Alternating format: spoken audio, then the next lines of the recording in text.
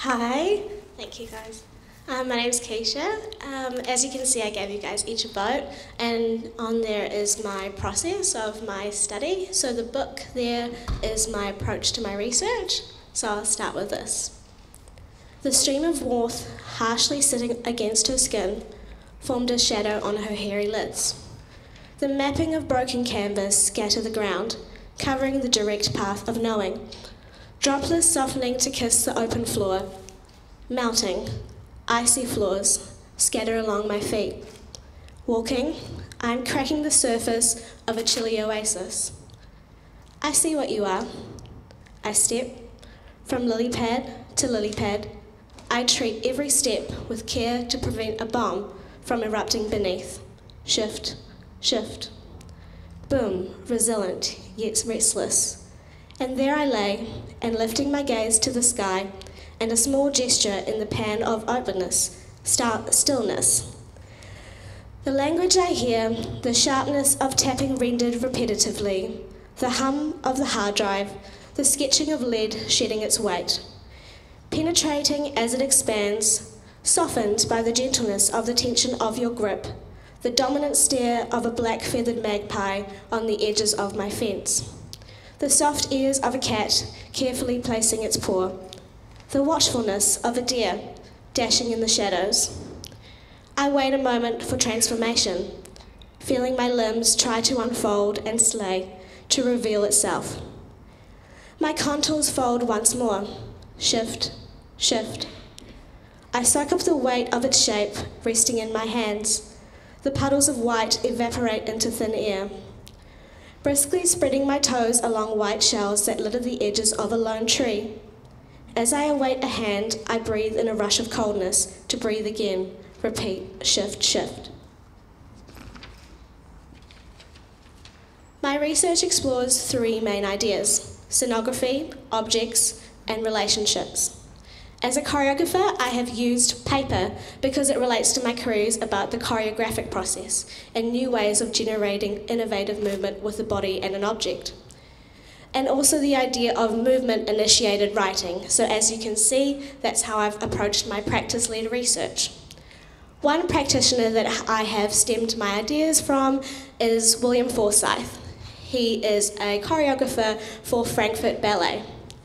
He was a choreographer who recognised visual arts and displaying theatre beyond its means, and created new ways of knowing and new ways of perceiving a performance. In one of his works named Artifacts, he lifted the curtains up and down, trying to get the environment to change and get the audience to see a dance beyond what the conventional means of what it is.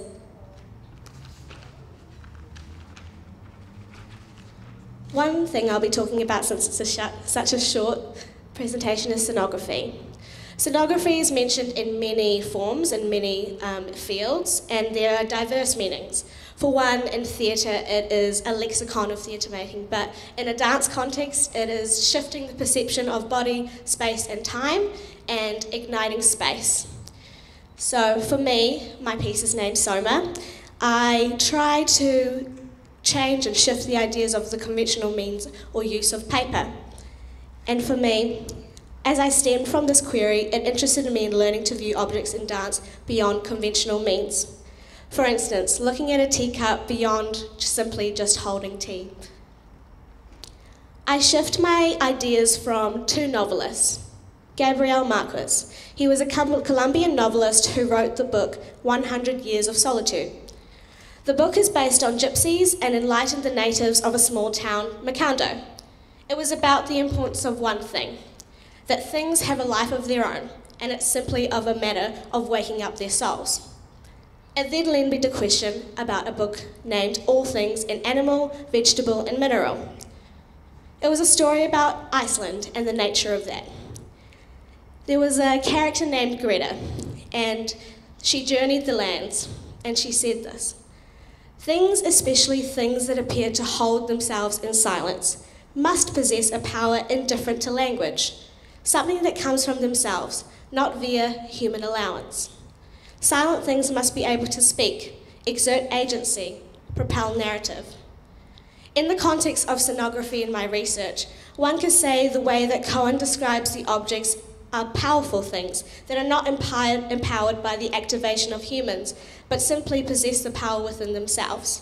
And that is what I'm looking at in my research. If we go to dance theorists, there are two, named Miranda Tufnell and Chris Crackney. Miranda is a dancer and also a craniosacral therapist. She's based on sensing the body and the practice of that. Chris is a practitioner who works with visual arts and dance. These two say that shaping and reshaping the landscape is an integral part of improvisation. People act upon their world and are acted upon by consistent dialogue. As you can see, the paper will never be in the exact same place every single time. This dance is never performed the exact same time, but the question is, how do you engage yourself in a space when it is new, it is ignited, and when there's a new audience perceiving what you are doing? And that is my research. Thank you.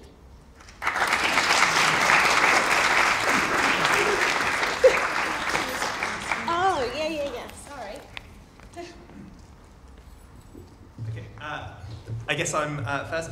So thank you very much for that performance. So I was really intrigued by your kind of relationship with paper, in the sense that, as an academic who, in the social sciences, paper is something that I write on, it's something I project my ideas onto, so it's kind of the vehicle which carries my ideas. It's not something that I would kind of use in such a kind of creative way. So that was kind of really an interesting shift in perspective for me.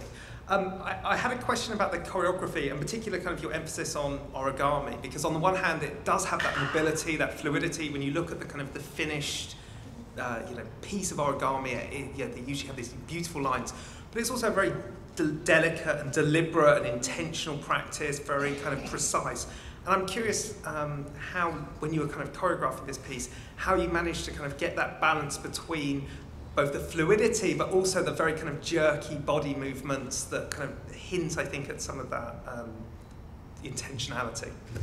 I think paper is a very dense material, and I think I was trying to balance it out with the human body and the tactile cues you can use to enable that idea of when a paper is folded, it's crinkled, and when it's straightened, it's fluid.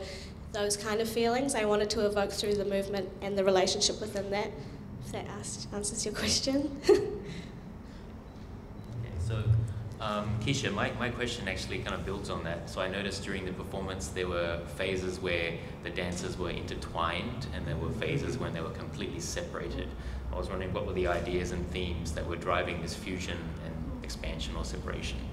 So So I use 2 stems, so they're a journey, so they all have individual journeys, as we all do, and they come together and they write a part of their journey when they communicate through dancing, and when they leave each other they obviously are affected by that in some way, shape or form, as we all are. If we have a conversation with someone, we'll remember it. That's kind of how I've used that and to translate it in the dance, if that helps. So it's more of a journey, if anything else. Is there a reason why you chose to use the boat as your sort of tool? Well, the hues of the colour of paper represents a journey of sea. Initially, because we don't have a lot of time, I set out the place as landmines, so the paper represents land and the space within that is the water, so the boats represent a journey and how they carry themselves. Yeah.